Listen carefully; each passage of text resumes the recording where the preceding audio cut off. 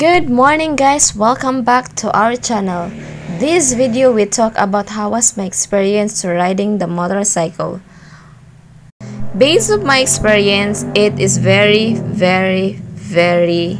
scary because you need to focus, you need to be aware what you do, you need to be careful, also you need to be balanced of your body, and I don't know how to do that at first because I'm scary to crash, I'm scary to broke my bones, I'm scary I have a wounds. But my husband's very motivated, like, hey, you can. You need to be focused on what you do, and I'm very thankful for that. Thanks, hubby.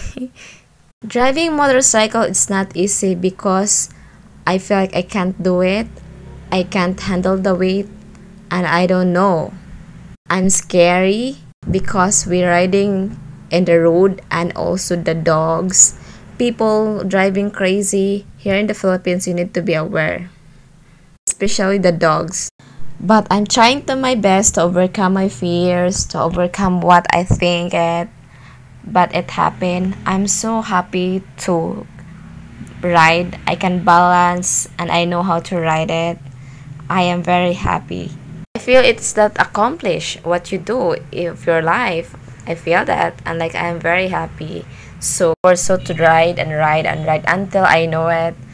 A little bit like danger of your life, not a little bit danger. It's danger to your life to riding the motorcycle. But you need to be aware. You need to be focused what you do. That's life.